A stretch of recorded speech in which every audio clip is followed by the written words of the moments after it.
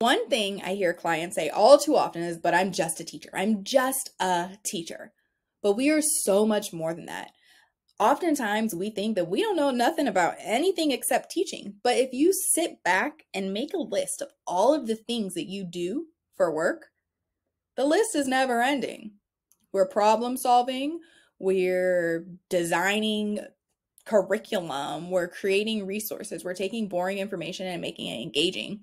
We're doing public speaking, organizational tasks, planning. Like, there's just a huge list of things that we're good at, and we know a whole lot about a bunch of different areas that other people have no knowledge in. So before you think that you don't have a skill or that you just don't know enough, teachers are the most competent workers.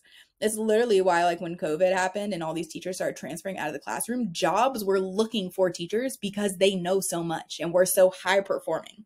So you know things about lots of things. Don't ever think that you don't know anything except something that is teaching related, because yes, you can take something that you learned in the classroom and transfer it into money, but you have tons of skills that are going to help you with this business, right? So pause, exhale, you're competent and you are great, because teachers know everything. We know all of the things, right? And if we don't know it, we're going to learn it. And that's what we do. We monitor, we adjust, we learn, we grow, and we go. And I'm going to come ask you this now. Is teaching easy? Do you feel like it's an easy job being a teacher? I'm going to assume that you're thinking no, because I don't think teaching was easy.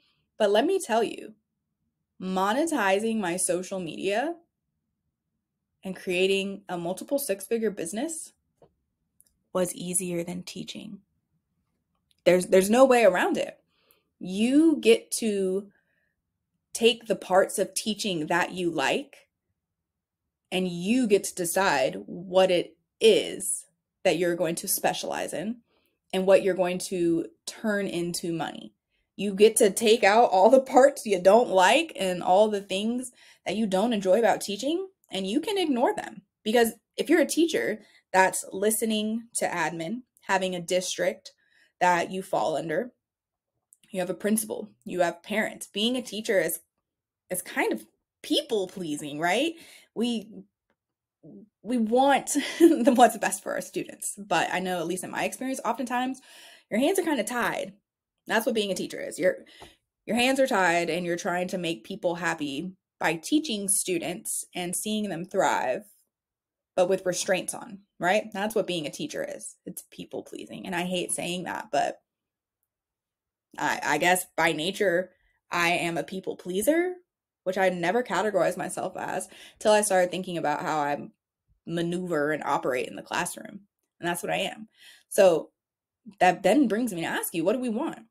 We want some freedom. We want to be trusted.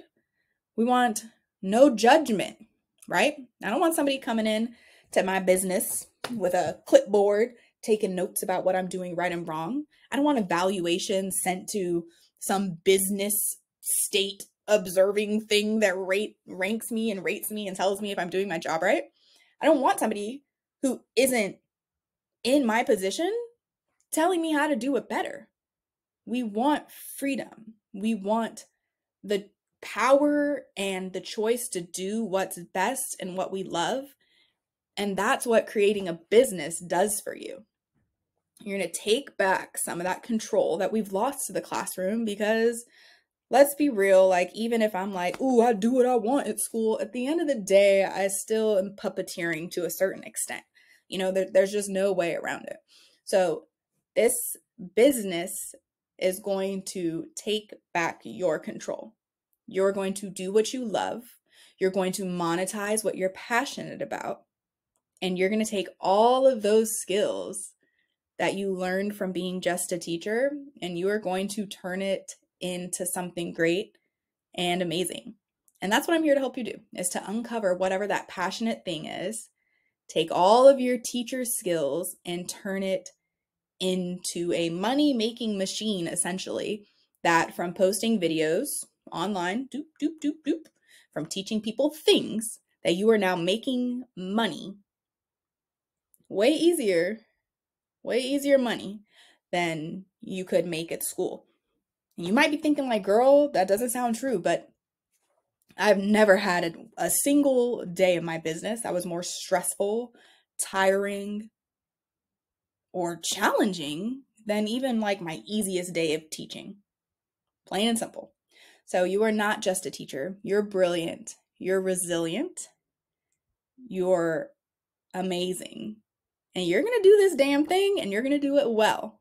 So exhale, say nice things to yourself, and remember, teaching is the hardest job in the world. So this is going to be a cakewalk, right? Can't be harder than teaching.